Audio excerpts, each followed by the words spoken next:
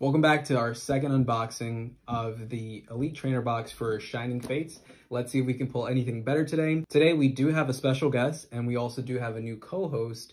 By popular demand, Brenna is still here, but we do have a new co-host joining her. So today joining us, we have the original Bad Bunny. It's Miso Rabbit. It's Miso Rabbit. She looks like a Pokemon. Now, she is the reason we lost our deposit on this apartment. Within, what, like 6 or 7 months? Yep, so we're not going to be seeing that. She has ripped some of our carpet up, but it's okay because look at her. She's so cute. She's so cute. So we're going to be opening up our second ETB. This ETB actually comes from Facebook Marketplace, so I'm a little skeptical that this might be resealed, but we'll have to see. The guy seemed to be honest. He seemed to be legit. But who knows? You never know these days. Anyways, we will find out now. Praise the Lord. Oh, I thought you were like having a reaction. No. Resealed. They are perfect. They look great. Okay. So we did not get a resealed box. Did not get scammed. We have 10 packs in total.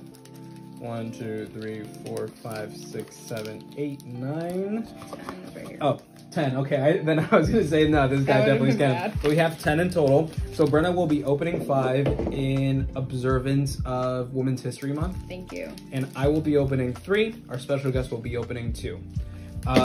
So let's go ahead and get started. One thing, yeah, you can go ahead. One thing that I did want to mention is the support and love that we got on our first video was awesome. Yeah, thank you. It was really, really cool. It was funny looking back because, as you guys can tell, my channel has 2 videos. It has a video that I shot 4 years ago about me reviewing sneaker shields. And at the moment, I thought that video was the greatest video ever. Now, because we uploaded, I went ahead and revisited that video. Are you having trouble?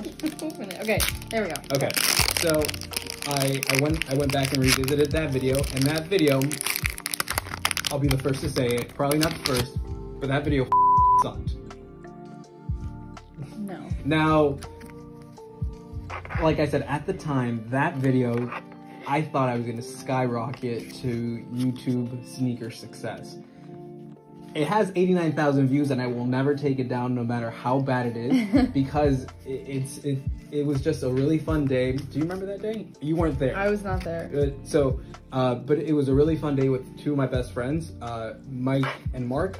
Shout out to my boy Mark. It is his birthday today. Happy birthday, I did not Mark. hop on PS5 to record this video, and he might be feeling some type of way, yeah. But these packs are in memory of you. You didn't die, but I just decided to say in memory of you. We have a coughing and a professor of research. Not the best way to pick it up. Not very but fun. we'll go forward. Right along. Now, last time we did the pack openings, we ended up doing like almost a Q&A type thing, which I really do like that dynamic. You didn't know I had questions for you. I didn't know that was the thing, is like you kind of threw that at me, so my questions and answers kind of stuck. So I kind of, yeah, they're really hard to open. So we tried to be a little more prepared this time. So you did say you have questions for me. What are your preguntas? So my first question is, what is your favorite episode of Pokemon and why? My favorite episode of Pokemon is when they go to the Pokemon Tower and see all the ghost Pokemon.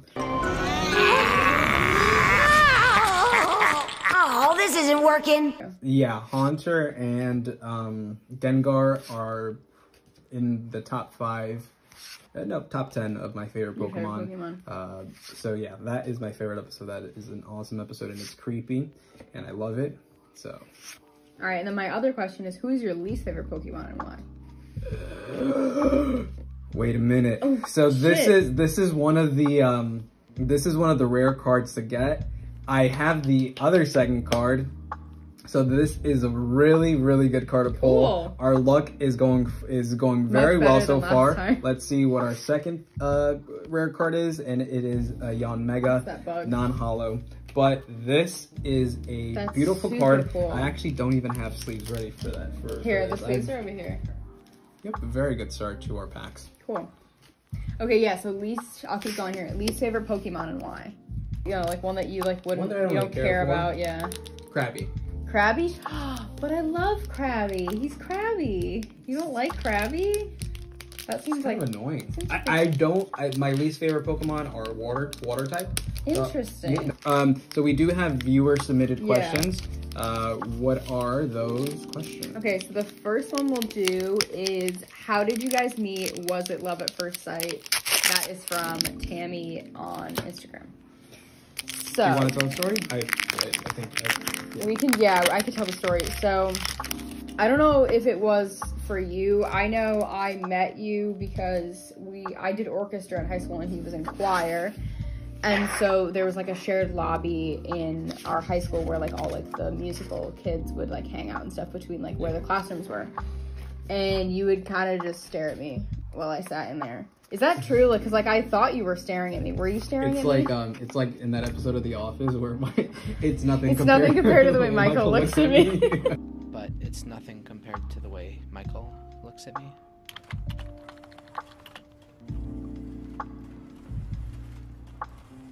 And then one day I got an Instagram DM for you, which is really Gen Z of us. But yeah, I got an Instagram DM from you. We started talking. We talked for a while, like probably 6 months. And then you took me on a date. And the story's really cute because you were like, I'll take you anywhere you want to go. And I was like, okay, I really want to get sushi. And you're like, okay, where do you want to go? I picked 9 East, which is in Brantford is a pretty expensive sushi restaurant. We ate sushi. And then, a couple months later after we started dating, Jose, I was asking, where should we go out to eat that day? And Jose was, I suggested where we went on our first date, which was sushi. And Jose was like, oh, I really can't eat the sushi. It makes me really sick. And it was so sweet because, like, he just ate the sushi because I liked it and didn't say anything. So that was really nice. That showed you were a trooper. Yeah, I wasn't a fan of sushi. I am now. We love it now, but at the time, honestly, it wasn't that good sushi though. Yeah, I had eel sushi, which it wasn't a good for a first time. I just chose eel because of the name. Like, oh my god, I'm eating an eel, but it's a little slimy. Is that how you would tell that story? Yeah, that's perfect. Yeah, I think the only thing I would add is that on our first date, I went ahead and ordered an Uber black car. You ordered an Uber black car, which was very impressive because your car at the time was... I didn't have a car. Oh, you didn't have a... I thought it was the green car. Oh, you didn't even have a car yet. All right, so this is our first... This is Appleton, our first... He's like a turtle. This is our first shining card. It is Franklin the frog. That's so cute. That's not a frog. Franklin the turtle. That's what I meant to say. Yeah. It's Franklin the turtle really with an apple pie in the back. But that's a nice one. And then the Indeedee. We got that last time. Yeah. Okay, let's get into another one. Yeah, so you got a black car Uber all the way from New Haven to Brantford and picked me up, and that was pretty fancy. That was like, he was like the only black car driver at the time. And he was Uber Spanish was pretty, too, yeah, right? Uber was pretty new. Yeah. So he was the only black car driver. How much was that? Do you remember how much that Uber cost? So honestly, how much did our first date cost? So our ride was maybe 2 minutes down the street. It was, yeah. And to Wasabi was very fast. Yeah, and I think it was like $20 there and $20 back. So it's $40 for a 2-minute ride. And then the food was probably almost $100. Yeah, it was. I'm an expensive first date. Yeah, so it was a pretty good first date. Yeah, I think we had fun. It was good. Okay, so then, do you want to ask the next one? Yeah, I'll go ahead and ask the next one. And I'll get into this one. Okay. All right, so the next one is, what did you watch during quarantine? What movies did you watch during quarantine? That's from my guy, Diggy Benson. Shout out to Diggy Benson. Go check him out on Instagram. He makes really dope beats. But what movies we watched during quarantine? The favorite movie we watched during quarantine? I'm going to say The Quiet Place, and we have a bird keeper. You. that is a bird keeper. It's a full art, very nice card. I'm gonna go ahead and sleeve it up as well. Cool. Very, very nice card. Very good start. But yeah, that. I think our favorite movie, or I'm at least gonna go ahead and say that my favorite movie was A Quiet Place. Yeah, that was the new movie that we saw. I really liked. Yeah, I think the two kids that the girl who played the deaf girl is actually deaf in real life. Oh, okay. Yeah, that was really cool. Yeah, that movie was really good. I don't normally like horror, but like it wasn't like gross scary, which is what I know. It wasn't gross scary, which is good because like I don't like that stuff, but it was good. We also just recently watched. I mean, I guess we're not really still in quarantine, but we recently watched like almost all the Avengers movies again with my sister because she'd never seen them. That was really fun. WandaVision's not a movie, but I've been obsessed with WandaVision. Yeah. We finished WandaVision. WandaVision was very, very good. But I think that's it. I don't think we watched... and you made me watch Rocky. Oh, and then Taken I Love. was this during quarantine? El Camino. We watched Breaking Bad? yeah, it was. We watched El Yeah, Camino during yeah, quarantine yeah, as well, which was yeah. really good. That was We rewatched Breaking Bad because I hadn't seen the end of it too, so that was recent too. Yeah. Quarantine was fun, but not fun, in my personal opinion. It was fun, but not fun Yeah, at well, all. like you worked the whole time, so like your job was settled. But like for me, the first couple months of quarantine were like really scary because I didn't know if I was gonna be able to go back to work. But once like the state was like, okay, salons can open, like I think it was June 20th. That like month of May and the beginning of June was really fun because I was like, okay, I'm never gonna have an opportunity where I don't have to do anything for the rest, like nothing for the rest of my life. So that was fun. So this is the next pack, and then we'll get into the next question. I'm gonna try to do this on camera. They're literally like so hard to open. Yeah, our marker is a little pushed forward, so that might be the deal breaker. But yeah, next I question. need to like stretch in preparation to open these. Okay. So the next question is, when did you guys figure out the next step was to move in together? Do you want to field that first? Yeah, I actually don't know how it honestly, I don't know how we took the next step. Yeah, I was looking to move out just to just I felt that it was yeah, I felt like I just wanted a little more independence, and my parents have been nothing but supportive. You know, with me being at the house, like, you know, it wasn't ever like I needed to get out or anything. They actually wanted me to stay home. Yeah. But I just felt like I needed a little bit of independence. And then I just asked Brenna to move in with me. It wasn't anything like I hesitated to do it or I was scared to ask her. I think we just we were just okay with the fact of moving. We basically lived together. I was at his house every day, and you know, we've been together for 5 years this month, so I think it just made sense. Also, I don't know if anyone's noticed, but apartments are really expensive, so to try to afford those on your own are pretty crazy. So it just made more sense for us to get a place together, because I was like, you know, we were both at the point we're ready to move out, and it's been super fun. Is this valuable? Oh, more Precchio, or I can't even speak. A more Pecchio. Cool. Yeah, it's not valuable, but it's a really cool card. It's a really cool full Are you art. gonna sleeve it? Yeah, I'll go ahead and put it to the side and sleeve it. So you're gonna open up your last pack, and then our special guest is gonna open up. Perfect. All right, so then I'll do our last question. So, since you've been together for mad long, what do you do for dates, both simple and extra? What are your favorite things we do for dates? Bear with me. There we go. Right. Look at that. So I think all of our dates are really simple. Either we simply just go out to eat. Mostly involves food. Whether the food is expensive or not, we just kind of decide. I don't think we like look to go to an expensive place. Not really. We both really are cheap. Now at this point, we're both cheap dates for sure. Yeah, I think the most important thing about a date is just being with the person you want to be with, obviously. And if the person is a fun time, it doesn't really matter if the date is expensive. So definitely with the simple and extra dates, I don't think we do many extra dates. No. I don't think like I've seen people that like they're like go skydiving for a date, just like on the regular. They're just like, okay, let's go skydiving today. We don't really do that. I think what we do a lot is we enjoy each other's company. Yeah. We got this one last. Yeah, time? I pulled that last time by myself. Yeah. But I do see a full art. Yeah. Let's see what you got. Oh, okay. Oh, cool. Yeah, I already have that card, and it's still a really good card. Yeah. So not bad at all. Are you gonna sleeve it? Yeah, I'm gonna put it to the side and sleeve it.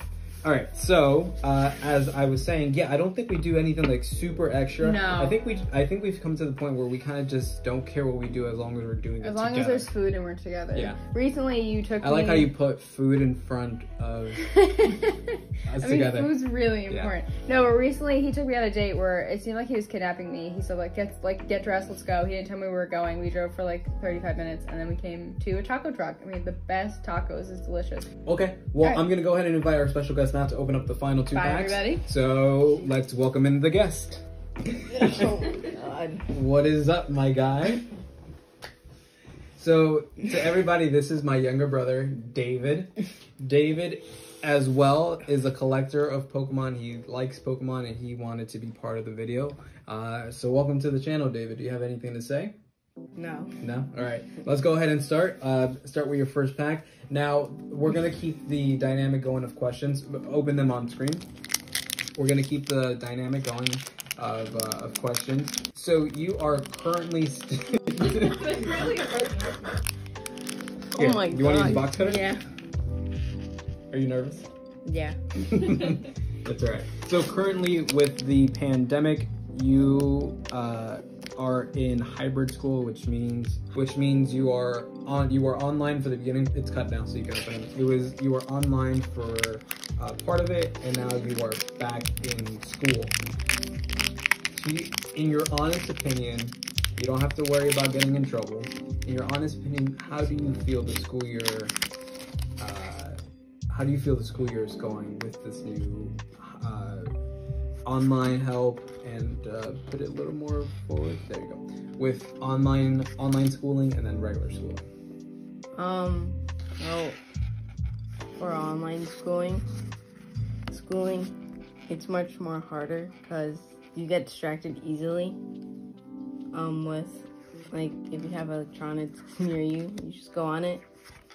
But with school, they don't allow you to have your electronics. Only when you're on a mass break. Mass break. So that's when you guys. Oh, we have another shining card. We have a Dreadnought Shining. Very nice. That's a very good card. Let's see if we have a full art. I want to apologize dearly to Rainbow Gorilla. We've been pronouncing his name horribly wrong. It's not Rally Boom. It's not whatever else we said. It is Rillaboom, as in gorilla. Thank you to Brenna, master of the English language, for allowing me to say Rillaboom where it says Gorilla Boom. Rillaboom. Anyway, so that's all right. Well, before you go ahead and show that, I wanted to show here. I said I had the second golden card of the Eternatus. So this is the VMAX card. Still pretty cool. And this is the one that we pulled today. This, I believe the odds of pulling this was 1 in 155. So that is a really good card for us. Second best to Charizard. So we're slowly getting there. All right, go for the last pack. So we have a Toxicity pack, last pack of the night. Let's see if we get lucky at all. David is a little bit nervous, but it's okay. I hope I didn't cut any cards. Yeah, that's why. Better do with your hands, but it's okay. Let's see. All right. We'll go ahead and go to our director, Brenna. Do you have any questions for the young man? I do. Why did you want to start getting interested in Pokemon? Was it because of Jose, or do you think you kind of got into it on your own? Because of Jose. Yeah. I've always wanted to be better than my brother. Do you think you succeeded at that? No. No? Oh, okay. It's all right. You're better in your own way, which is very important. And then I have one more question. What is your favorite Pokemon? Charmander. Charmander. You guys are the same. Yeah. Yeah. Charmander. Yeah, I think we're more of a fire type family. Fire brothers. Yeah, I think we're more of a fire type family. Fuego Hermano. The Fuego Hermano. Yeah.